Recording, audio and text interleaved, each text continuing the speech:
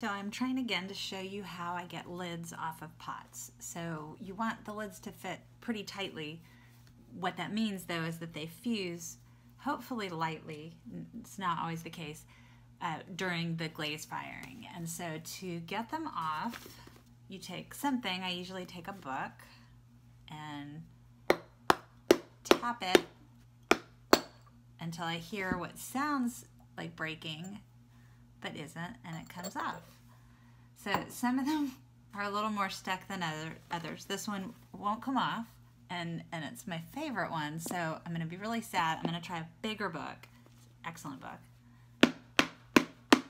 And this is also the point where I have broken a lot of pots. That's making me nervous.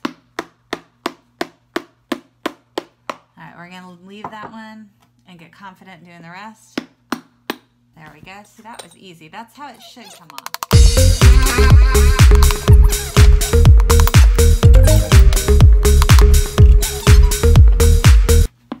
So what I think might have happened is there might have been a tiny bit of glaze right there that for real fused it.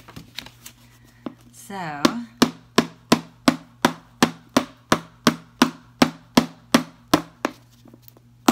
oh, that sounded promising or scary. Ah, there we go. Yay, it's done.